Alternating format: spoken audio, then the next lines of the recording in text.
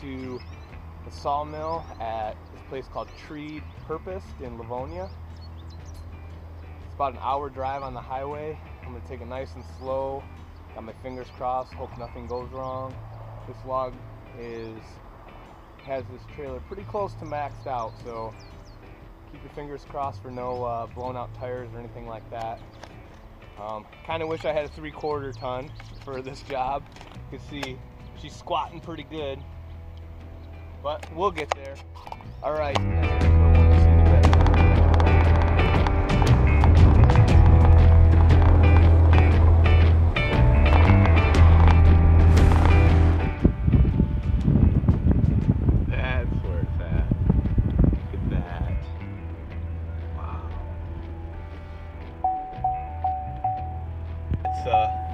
Sawdust day.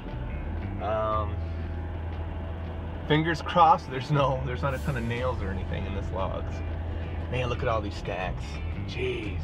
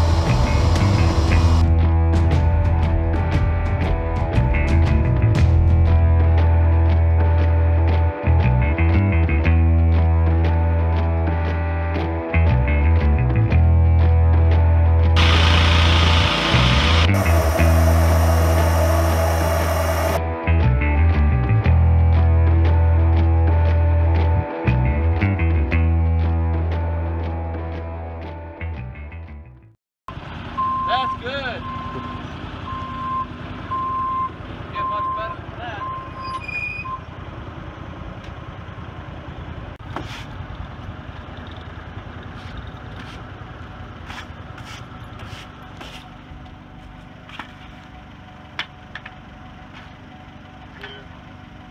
Go easier than normal with it. Oh, nice. God, that must be swearing so bad. Yeah. I knew it was, like I said, I was jacking that whole entire piece up and it never moved an inch. After this piece, we'll have to be super careful because we don't want it to crack. This one, I bet if I pushed half.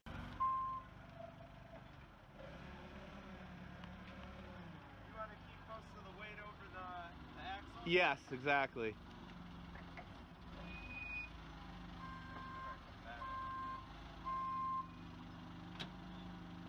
Once we get up 2 or 3 slabs up the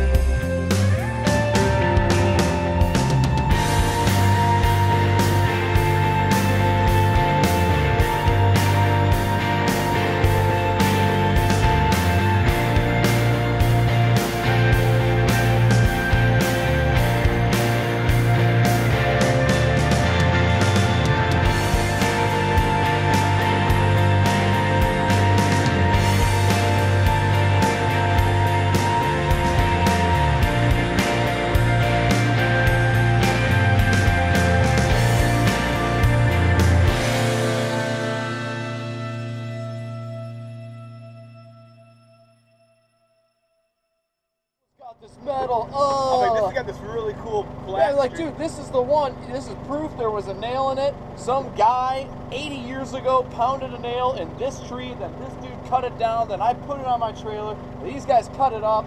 And you just, I don't know, make a story, you know? That's a good point. Remind them that a human being made that staying, just like them. Who had a family, just like them. They're going to eat dinner at their table with their family. Just talk about their family. You got it down. You got to make it emotional. Well, and it's like a dining room table, man. No one's spending big money on a dining room table to not enjoy it with someone. Yeah. Whether it's their family or their friends or their wife or their entertainment, you know what I mean?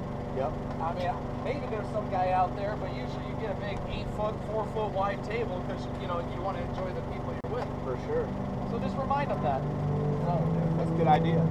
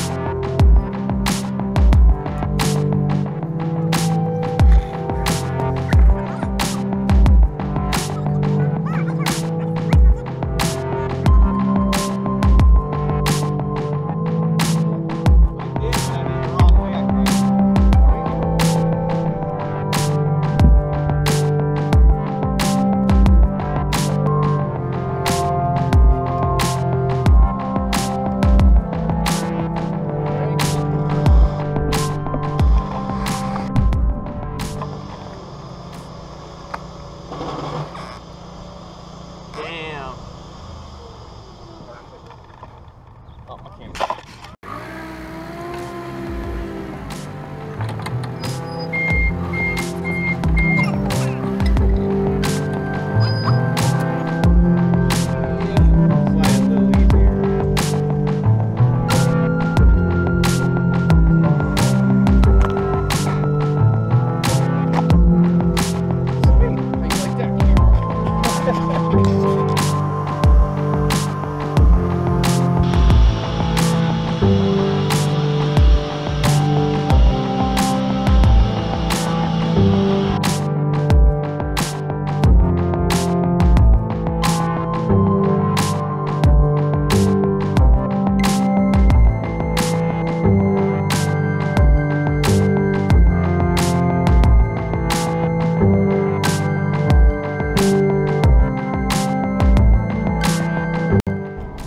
Well, I'm on my way back from the sawmill. That was a pretty cool experience.